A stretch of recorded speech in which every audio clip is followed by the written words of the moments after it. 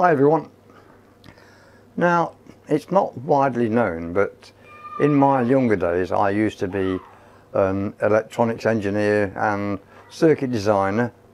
In fact, I used to write articles for a lot of the popular hobby magazines, including Everyday Electronics, Wireless World, what was the other one? The one I used to write mainly for was Electronics Today International and Electro magazines. But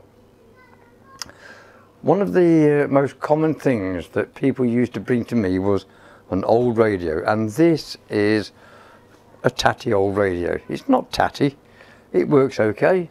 As a radio it works, but what happens is over time you tend to find that the mode selector switch, the tape to radio, gets a bit crackly, the volume control goes a bit graunchy, and that's crackly. And I've used this radio for about the past 5 years, and the volume control is either on or off, but most of these problems are actually easy to solve. Because this is a bit on the dusty side, it's got some brick dust and various other stuff on it, because it's been around a bit, this thing has, but let's just give it a quick brush off. I know it looks a bit manky, but hey, whatever. That's good enough. The cure for most of these crackly problems is pretty simple normally. What I'm going to do is open this up. Let's just find a small screwdriver and take these screws out. I'll probably edit this piece of the video out because I'm going to take out all the screws to take the back off, so bear with me. Okay, I think I've loosened all the screws off. These usually come apart. Years ago, manufacturers always put a little piece of sticky tape here over one screw just to say it's been inspected, and if you broke that, then it shows that you'd opened it up. And you couldn't take it back to the store to say it doesn't work because it's been tampered with. But does it really matter these days? I don't think so. Anyway, let's try and open this one up and see what we're faced with.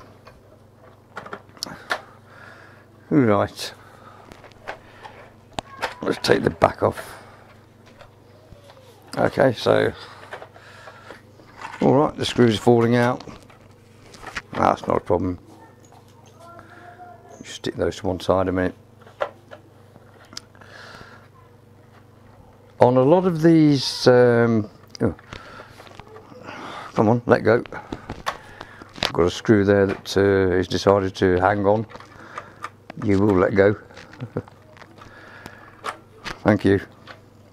And you can come out as well. There we go. What you tend to find on a lot of these is the tuning dial, and this one's not much different really. Years ago, on a lot of music centres, they had a very wide tuning dial which allowed you to tune very accurately, and what they used to use was a gear mechanism and an air-spaced variable capacitor for the radio tuning.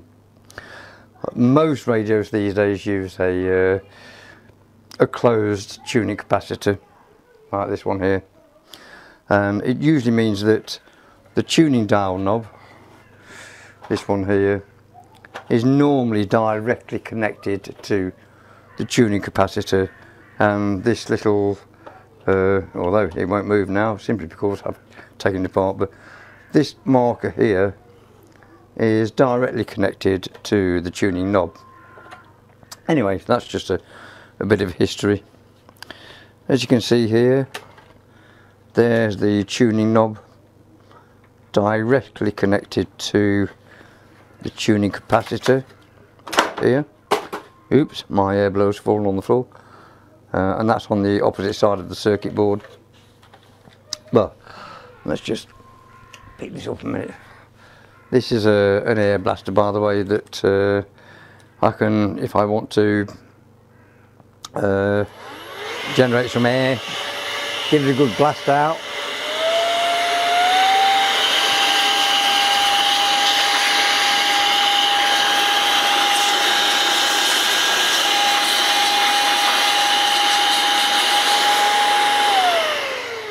There's plenty of dust in there, but it doesn't really matter. Let's persevere. What I'm going to do is probably lubricate this tuning tape here, because you can see this tape simply moves up and down the dial where the knob connects to it, which makes it a little bit graunchy. But what happens here is, what we've got is a mode selector switch, which is a bit graunchy, and the volume control itself is a little bit on the graunchy side as well. Now the mode selector switch here is another switch that's inside the radio there. It's not easy to see, but the volume control controls a slider behind there, and the mode selector switch is behind there too. Now what you can do is just squirt some WD-40 into the back of this slider. I could take all of this mechanism out, but I can't be arsed, to be honest. You can use normal WD-40 or the Smart Straw. What I've got here is some contact cleaner, and I'm simply going to spray it into the front of the mechanism, and hopefully some of the vapour will get into that contact. So let's have a squirt. I'm literally just going to douse it with this contact cleaner. Fortunately, this is, it's got no residue, and it's a good contact cleaner, so just squirt it in.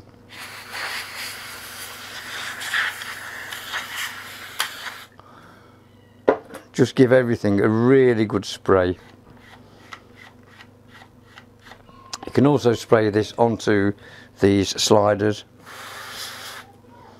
and the switch on the outside and the inside. Won't cause any damage at all, and that feels better already. And that switch is more positive. So I'm going to leave that as it is. This tape mechanism here, I'm not sure if I can demonstrate this, but let's see if I can just swap this around. This, wait, antenna. This tape mechanism here is a little bit dodgy. It's a bit tight, and as I say, this just moves this indicator up and down the dial. So what I'm going to do with that is literally just use a little bit of LM grease on it. I'd normally use a PTFE grease, but I don't have any, so just a little bit of LM grease. Grease the mechanism. I could take the tape out, but that's going to be a nuisance, so lift it out. Smear a bit of grease on there. Won't really matter once it goes back together. Just wipe that off my finger.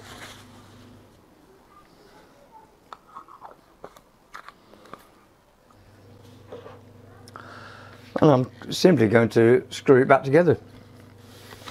I just need to realign this peg with that hole, just to make sure that the tuning mechanism is in the right place.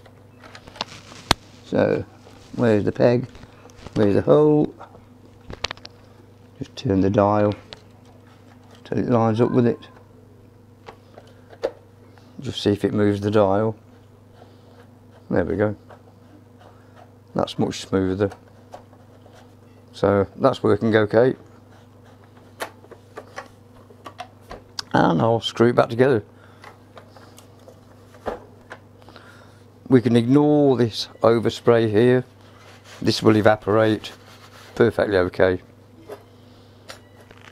So I'll put the screws back in and I'll come back in a moment. And the last one. This camera probably can't see it because the antenna's in the way. But there goes the last screw. Let's move my little toolkit out of the way. So, hopefully, these will now work perfectly again. Let's power it up and see what happens.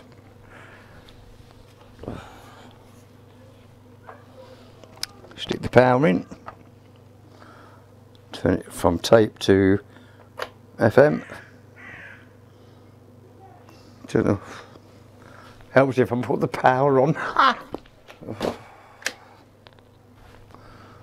So, what do we have here?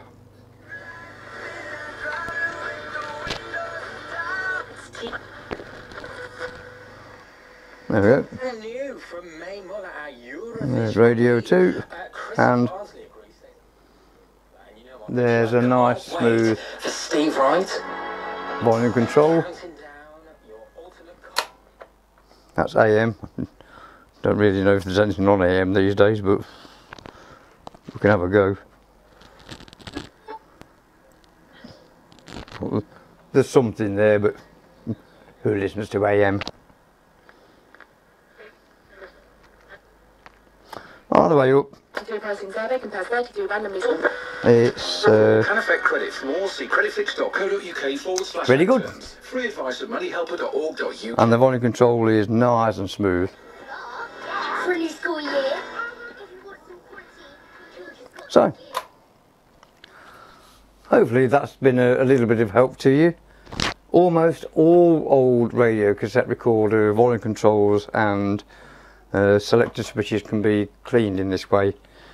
What happens is over the years they tend to oxidize and don't make very good contact, but just a bit of switch cleaner is all it takes to fix them. I hope you found that helpful. Thanks for watching.